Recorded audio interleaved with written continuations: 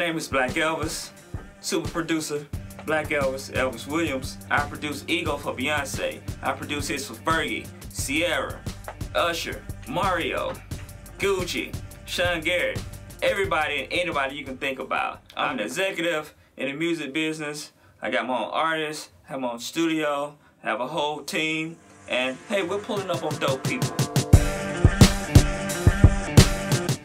I'm Al Jamal Jones. I'm an independent music executive, an A&R, creative director, and a manager. I've worked with names like 112, Jagged Edge, Puff, Mary, Usher, Neo, Sierra. I managed Carrie Hilson.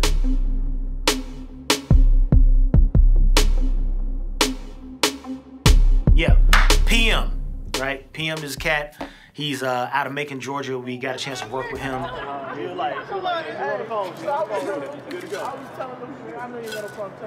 Super dope, and we actually up here to do the pull-up, but he's doing a show over at SOBs with Jacquees, so we're gonna stop over there. My name is Raphael Dwayne Ishman, aka Felly the Voice. You can call me Felly. I'm a writer from Gary, Indiana. I'm working on a few projects. Shantae Moore, Q Parker's solo project. Figuring out some other stuff to do with Chris, Jari, PM, a bunch of projects I'm excited for.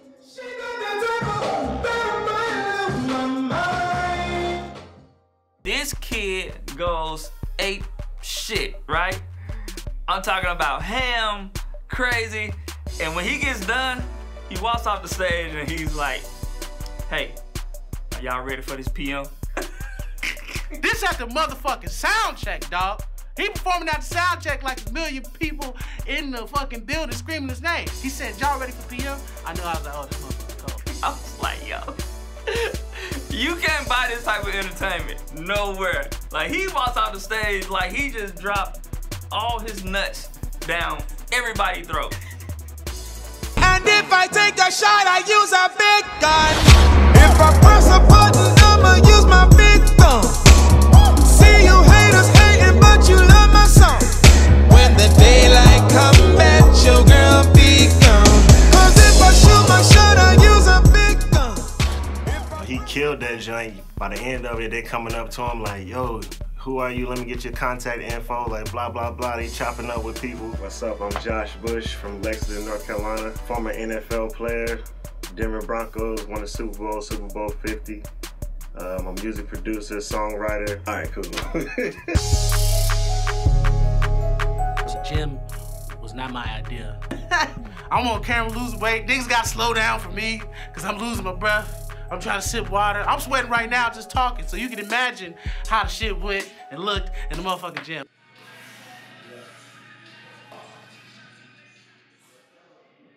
So Josh got us in there doing push-ups in a whole circuit because he still thinks he's in the NFL. He already got a Super Bowl ring. We ain't even got no rings. I ain't even married. I ain't got no rings on my hand. I ain't gonna get no Super Bowl ring. Hey, Bush is a fucking Super Bowl champion. He's on the motherfucking treadmill like this. The motherfucker run like this, that's serious. He's not playing around.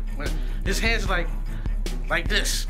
I'm like, JB, you're not in the league. We not in the league, baby. You know what I'm saying? Like, I don't have a football team to audition for tomorrow. Like, why are you busting my ass like this? My name's Anthony Smith, audio engineer. I've worked with Jazzy Faye, Brian Leslie, K. Michelle, Rick Kwan, Nelly. At this point, now we're all sitting at the round table. We're trying to plan out the day. We're, gathering thoughts. Everybody, I want to get their feedback on what they think about, the artist, what they think about, what we need to produce. I'm getting in with this kid Notice today. I want to create something, high energy. He's a hip hop artist. He's different though. It's not like, the trap, thing that we used to in Atlanta. We about to pull up on him.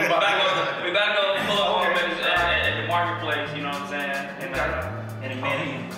Huh? Initially, me seeing what he was, my lights went off because I'm like, man, this is a kid from a whole different demographic. He's young, he's Lebanese and Indian, and that's a whole different part of the world that we can tap into. So I'm seeing the dollar signs rolling. I'm talking about there's a lot of people that look like him that need somebody to gravitate towards. So I thought it was really, really dope how he looked. So I was eager to meet him.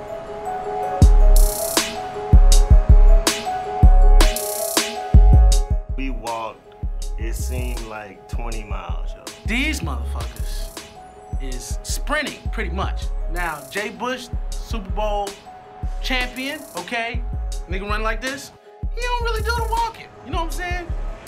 He don't like walking. I'm from the country, so when I was a kid, my grandmother would send us to the store, and that seemed like it was 100 miles away. I don't like walking like that either, you know what I'm saying? But if we gotta walk, we gotta walk. But the way these motherfuckers was mobbing, oh my God. I was like, hey, we already worked out today. Slow the fuck down. I'm sweating again. These are my studio clothes. I got to sit in this sweat and shit all day because these motherfuckers want to walk super fast, man. Slow down, man. Slow down. I'm tired just thinking about it. Yo, we here at the Gotham West Market in New York City. We about to go grab a bite to eat, pull up on my man Notice. Yo, let's go inside, check out what they got, grab a bite to eat. Our first encounter with Notice was in Manhattan at Hell's Kitchen. We were meeting him there to grab a little lunch before the studio session. Instantly, I thought that he was different. You know, he's not black, he's not white, he's Lebanese and Indian, I believe, if I'm not mistaken. Forgive me, Notice, if I got it wrong. Off rip, I, knew this kid was dope, period. And, actually meeting him, it just kind of reconfirmed everything that I thought and what I saw, on his social media, on his IG. I mean, he's a really, really cool dude, humble, down to earth. He was so excited for the opportunity, which is great. You could tell he was hungry. He's originally from DC, but he drove to New York to actually, meet with us. Just seeing his passion and love for the music, like, I'm already excited. If you got the work ethic, that's half the battle. That's half the battle right there. I'm looking up how we gonna get to the goddamn studio. We gotta take the train. It's either an $85 Uber or a $15 train. So I decided we was gonna take the train. Now, of course, all of us, we used to ride in nice cars and all that stuff. But hey, I like to experience the culture wherever I am at. So at the end of the day, we didn't know what the hell was going on. You know, took the train out here? I take it to DC, but Is this for the train as well? oh, okay. Yeah, I don't think so. Sure. I think we gotta go in there.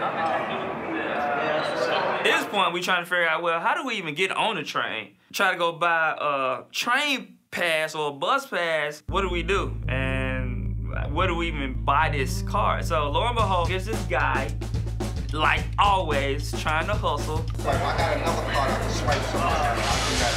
You gotta take it. He had 20 bucks on it, and I gave it to me for 15.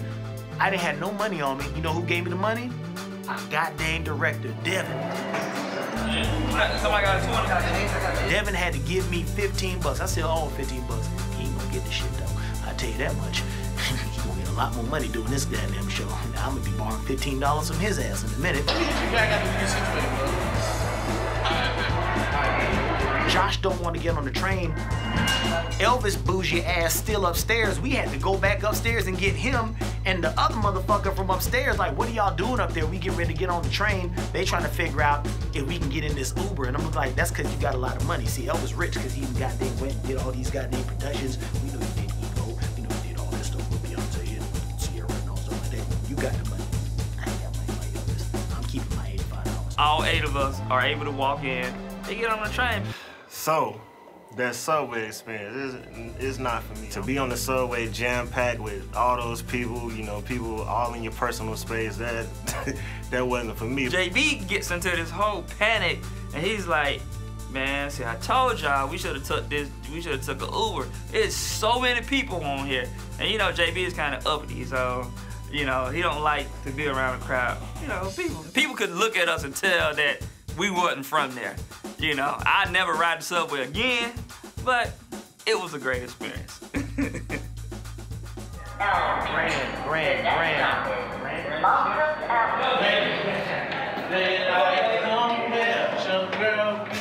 So we get off the train in Brooklyn. We're headed to my homie studio, Dr. Zhiyun's big time producer for Kid Cudi. We have to walk again. And I'm like, yo, I'll just call Uber, you know what I'm saying? Like, we can just call Uber, we don't have to keep walking. The studio is always a nerve-wracking thing because we never know what we're really walking into. My job is about to get in motion because I have to set everybody up, got to get the keyboards prepared, got to make sure the vocal chain that I prefer is going to be used. So that's when the nerves kick in a little bit, but not all the way. I don't really get nervous per se, but I understand that at this point it's pressure and I have to perform my job without a hiccup. That way everybody else can just stay in that creative space and don't have to worry about anything technically.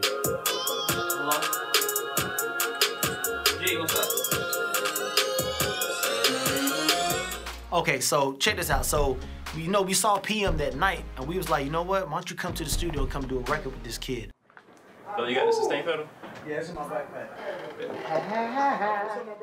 I want to see the bass line on this.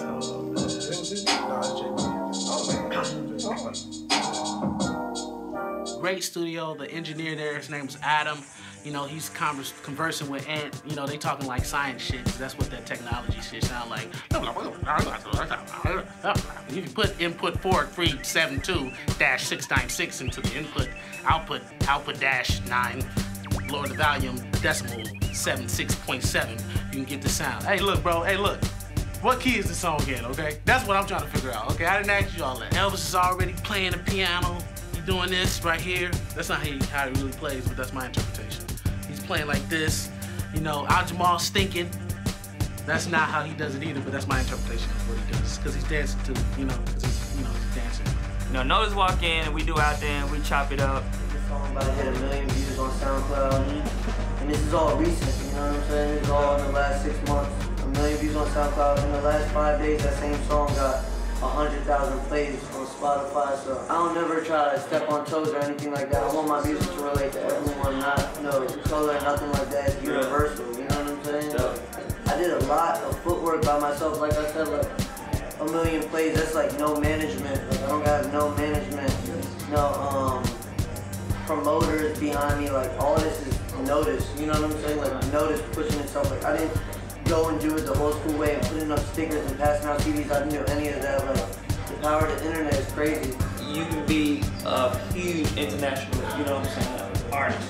You know what I'm saying? Not just only, you don't have to just live in this, you know, the trap world or, you know what I'm saying, just the, you know, pop mainstream world. Like, I see you as a big, you know what I'm saying, world international, you know what I'm saying, artist. You know what I mean? So much. And your music can live everywhere, so many different places, man. So now I'm glad, you know what I mean, we met here, you know what I'm saying, out here in New York, man, and you know, let's just go make history, bro. Hell yeah.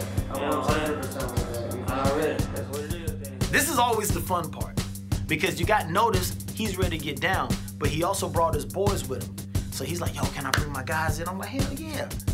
But when you go down and go get them, tell them don't be scared. In comes a whole army of, you know, people, and I'm like, what the? It's like 10 motherfuckers come in the studio.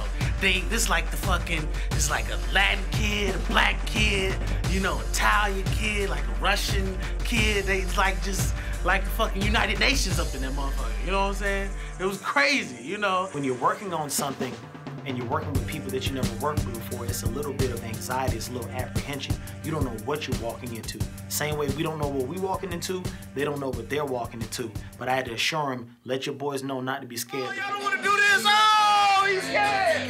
Oh!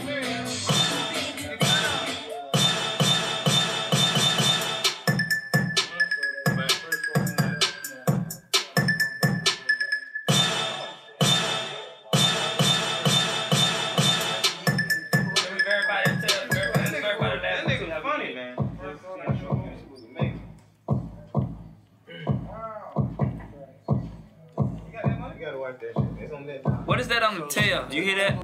That's what I'm saying. I ain't getting no. The whole night, Jeezy is walking around. There's this kid in the corner, and he's saying the whole night, like, see, you're a hater. He's hating. He's hating. He's hating. And I'm like, oh my God, are you serious? There's always gonna be a hater in the room. So you had his man, if you notice, he's sitting in the corner and he's hating, he's plotting. He's over there making jokes, he's doing all sorts of stuff. He's telling him like, you gonna be an old man, they over here about to make you look old, and whatever. So he was in the corner hating the whole time. So I see him hating. I already know he's hating, I see him hating. So I'm pointing at him like, look at him hating in the corner. Because I don't care, I will call you out and I don't care. And it's always gonna be haters, but Al Jeezy, he likes to lighten the mood up. You know, when he initially saw, you know, he came in the room, was like, oh, you know, he ain't ready, he ain't ready. You know, everybody busts out laughing, but that kind of just, you know, lightens the mood a little bit to take some of the negative energy out of the air, make it a little playful.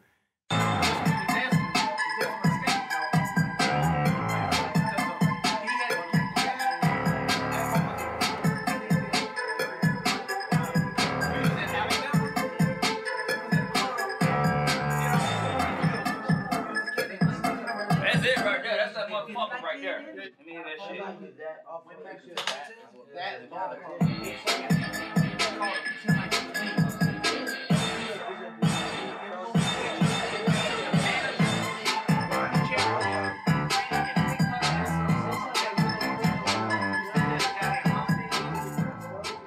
Once we really go in, then after that they respect it, it's like, okay, we did something right.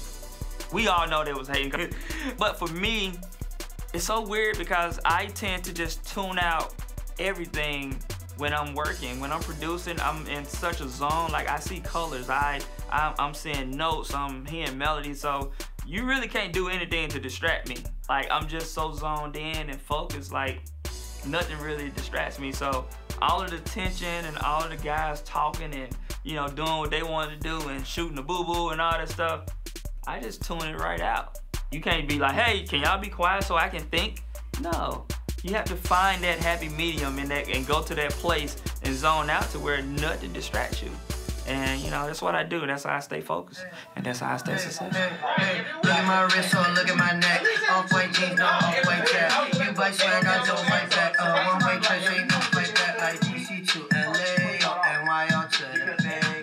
I feel like I can go in any room. But that's me. That's Felly. I've been doing this for a little bit.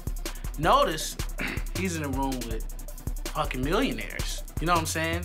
And that's not a room that most people get to visit every day. You know, so now he's creating in front of people who create for a living. It can be kind of nerve-wracking, man. I would have to say I was proud of him. It's a testament to how dope he is as an artist.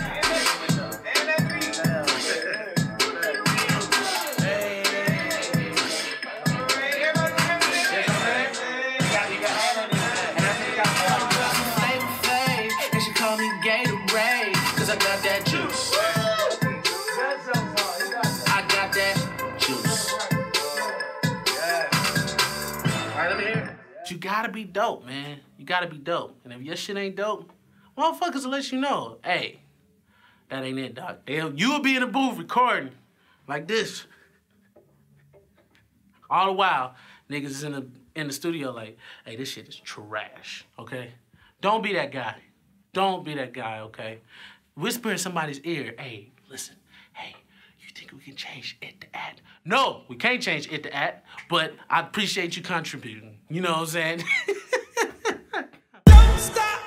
Hey, hey, hey, hey. Look at my wrist, oh, look at my neck. Off-white jeans, no off-white tech. You buy swag, I don't buy back. Like one-way trips, ain't no flight back. Like DC to LA or NY to the Bay. Got girls up in every stage. They text me and I erase. Like, ain't no bills, shorty want yay. She laid down his DOA. Life a movie, I replay. I run to the bag and I relay. Like, shit, wait, yeah. I'm tryna face like, shorty got cake, yeah. Like, what's your name? Notice. Ain't nobody fly as me, they know. She do anything for me, she told me. Look me here and be OP, come show me. What you gon' do? Don't you know this a new Uncle? I got money that's blue face. In the club I never pay. More girls than Flavor Flav. They call me Gatorade, cause I got that juice.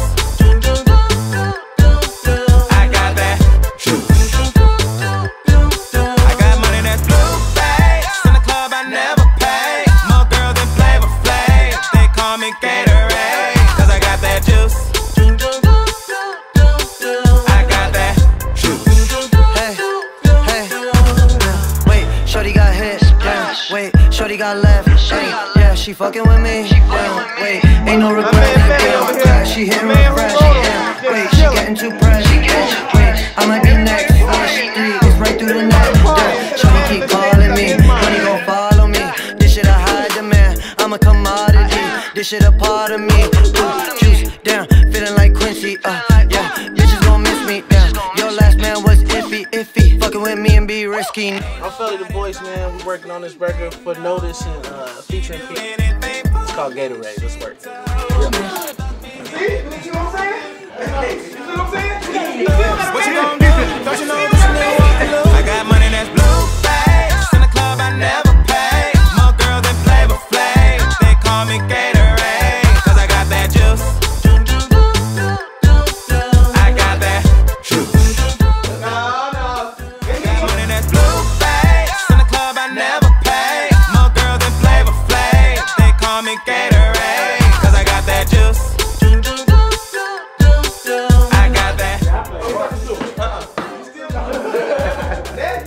We was in there till about at least 4:35. We still got a fight to catch at 11. We gotta land, go straight to work. We're going in with Johnny Gill as soon as we land. So now at this point in time, it's just about getting as much sleep as you can, packing up, and getting the hell out of here. I felt like, you know, we came and we conquered, and, you know, we were able to, you know, produce 2 great records.